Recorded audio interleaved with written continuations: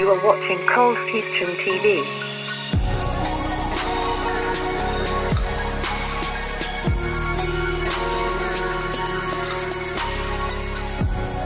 Hi, welcome to another Cold Fusion video. Tagogo here. Barely a decade old, Tesla is already gigantic and adored. Morgan Stanley calls it the world's most important car company, and a 2014 American nationwide survey found that Tesla's Model S was the most loved vehicle in America. Other seasoned manufacturers such as BMW and Mercedes-Benz are now getting involved in the fully electric movement. Even Apple is said to have an electric car in the works. So how did this all happen? In this video, we'll find out exactly how Tesla began, learn some amazing facts about the company, and then we'll see just how big it is compared to other traditional car companies. You may just learn a thing or two, so let's get straight into it.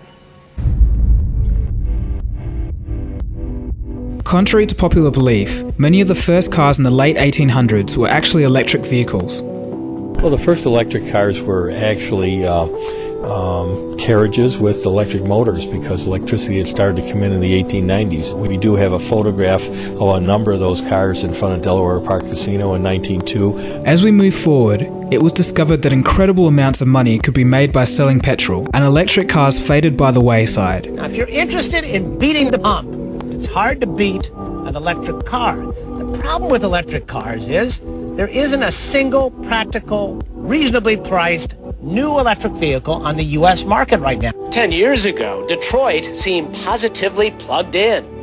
The electric car is here.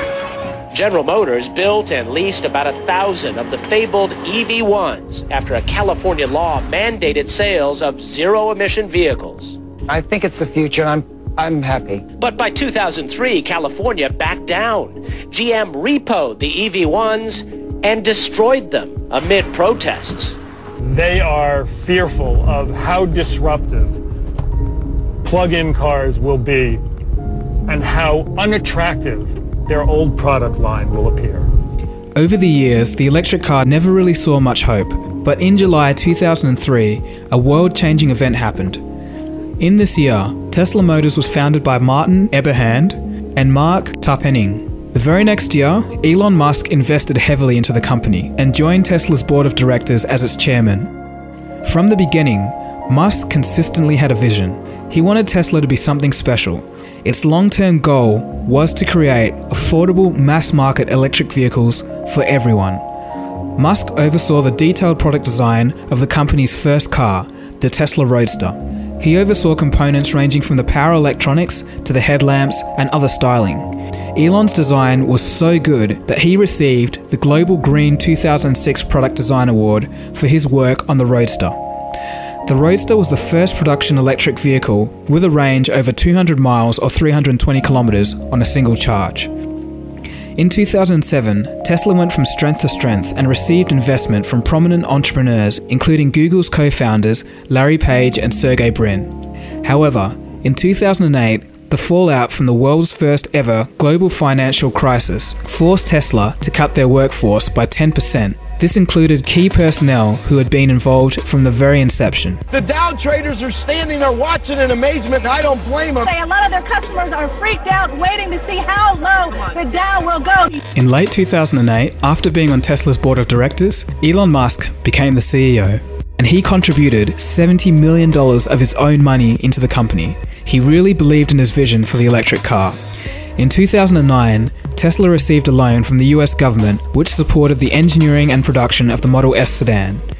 Interestingly enough, by 2013, Tesla had fully repaid the government, while Ford and Nissan, who had received a similar loan, hadn't. Tesla unveiled the Model S all-electric sedan on March 26, 2009, and by August 2009, the company had finally become profitable.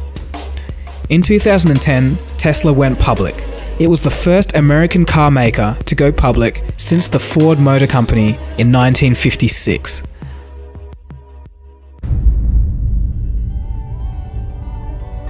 Tesla's success is just that more amazing because of the public's resistance to electric cars.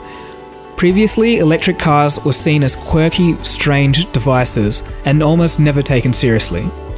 To prove themselves, they just had to be better than a traditional car in every single way, so no logical haters could even exist. Well, okay, you might be asking, how exactly is Tesla better? Well, it's not a hybrid, which means that the only liquid that needs topping up is the wiper fluid. There's no noise or vibration, it's much cleaner, it has instant torque and acceleration, which means it's extremely fast.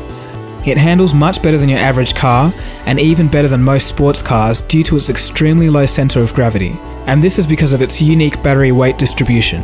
And finally, it's also much safer than the standard car. Okay, so what do I mean by safe? Well, I guess this is a good time to move on to some facts about Tesla.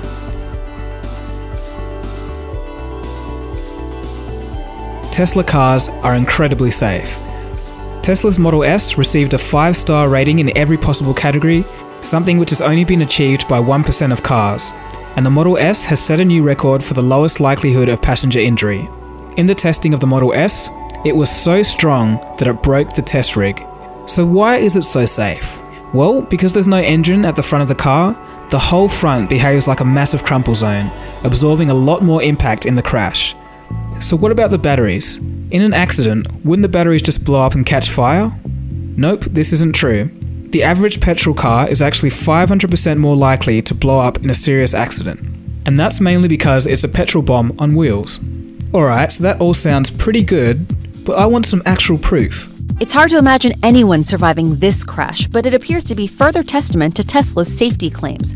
A stolen Tesla split in half after crashing into a pole during a high-speed police chase in West Hollywood Friday. You can see the back end of the car ended up between the walls of a nearby synagogue. Several people were hurt, but amazingly, no one was killed. Okay, so that's kind of interesting, but what other cool facts are there? If you're in the United States, Tesla has plans for you to travel anywhere for free. This is something that allows you to make a brief stop at one of our Tesla supercharger stations, charge your car very quickly, and be on your way. Something that's unique about the supercharger is that it's free. It's not just free now, it's free forever. The number of Tesla supercharging stations is increasing dramatically.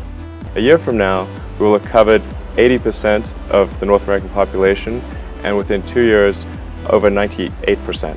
So by buying a Tesla, you essentially have free long-distance travel throughout the country forever. I think the reasoning behind this is so that Tesla can create a new, better, cleaner infrastructure, and then when electric cars become more widespread, Tesla could begin to generate some income by letting other companies use the system while keeping it free for the end users. This is pure genius.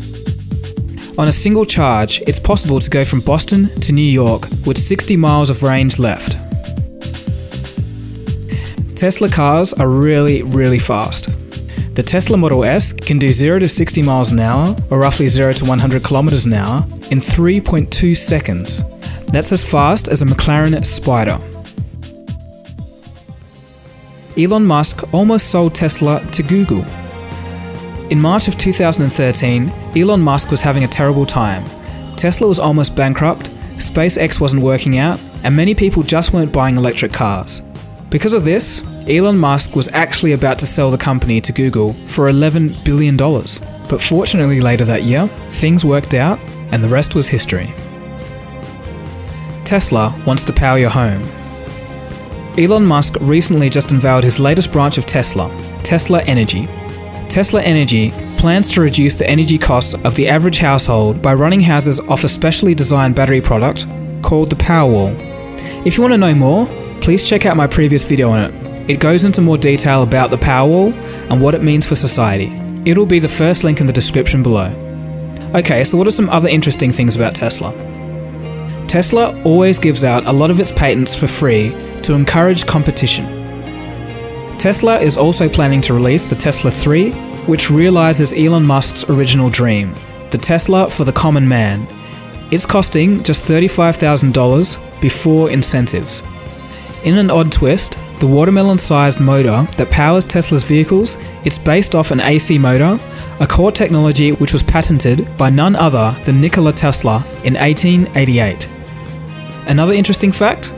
Autopilot Tesla Model S's have already been in production since late 2014. The latest models include cameras and a set of sonars that give a 360-degree buffer around the car.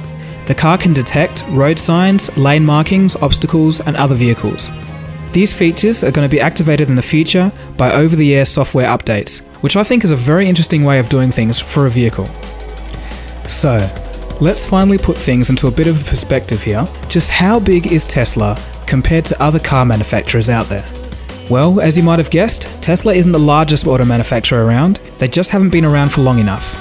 And of course, the automotive industry is one of the toughest to break into, so really that doesn't make any sense. That being said though, Tesla is probably a little bit bigger than you think. Currently, they're already worth more than Fiat, Mitsubishi Motors, Mazda, Renault, or Suzuki. With a market cap of $31 billion, it's almost half as big as Ford Motor Company. Keep in mind that those traditional companies have been around for a long time. So here's a question, how many cars has Tesla sold? So far, about 70,000. General Motors sells that many in 3 days. However, take a look at this. General Motors' market cap is $56 billion, and as said earlier, Tesla's is already $31 billion. So, it just goes to show that Tesla is vastly more valued in investors' eyes than traditional companies. And remember, this is all excluding Tesla Energy. Also in regards to sales, consider this. Tesla cars are usually sold in shopping malls, not dealerships. In fact, many dealership associations have actually tried to file lawsuits to ban the direct sale of Tesla cars. Incredibly, Tesla sales are banned in the state of Texas. Is it a coincidence that Texas is also the home of big oil? You decide. I have no comment. The company has 10,000 employees and made $3.2 billion in revenue in 2014. Although that number is absolutely dwarfed by the bigger companies out there, it's not bad for just over a decade. Okay, so what does this tell us? Well, stepping aside that most of the financial system is in a bubble right now, so stocks are a bit overvalued, Tesla still does show that a good idea and simply doing things better can still work in today's fast-moving world. The automotive industry has been doing basically the same thing for 100 years, namely, putting flammable liquid in confined metal cylinders, blowing it up by either flame or pressure, and generating power from it. And then Tesla comes along, breaks into the market, and smashes the old norms to pieces. The fact that Tesla is a brand new, smaller company and still manages to cause so much change and instigate a fundamental disruption to the automotive industry is a testament to the innovation of the company. So, is Tesla the future? At this point, it actually kind of seems so. I mean, another company could come out of the blue and do it better than Tesla has, but so far, with innovations such as the supercharger charging station and superior car design, Tesla are well on the way to creating a vibrant, fully electric car industry and the accompanying infrastructure to change the world. So, in the wider and deeper sense of things, Elon Musk had a vision for everyone to own a great electric car. In 2013, his vision almost slipped through his fingers, but he held on to it. And today, he's well on the path to achieving that very vision. So really, if you've got a goal in front of you, always keep striving to achieve it. The road could be a bit windy, but you'll get there in the end. This has been Dagogo, and I want to thank you for watching this Cold Fusion video. Cheers guys, and I'll catch you again soon for the next video.